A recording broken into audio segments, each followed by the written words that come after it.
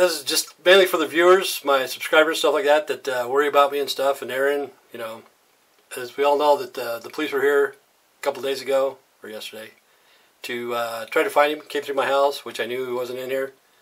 And I'm going to show you what happened. I had to tell the police to do this. I'll show you. Okay, supposedly what the cops told me, that he ran around these vehicles and along that fence or something like that, you know, he ran around, and they thought he went right here on the carport and went in the house. So that's why they came in to check my house, because that's where they thought he went, you know. So after they checked my house, I told them to come out here and see this shed. It looks like it's locked, which it is. It's padlocked shut. Okay, this is what I told them to do. I told them, check this out. Take this.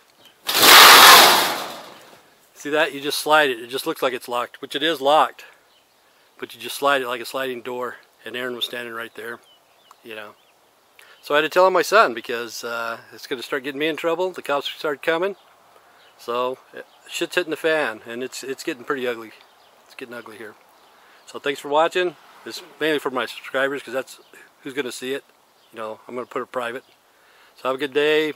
Dee Dee, Kenny, Diane, Sandra, Sandy, Tristan. I know I'm going to miss a bunch of them, man. Juan, all you guys, man.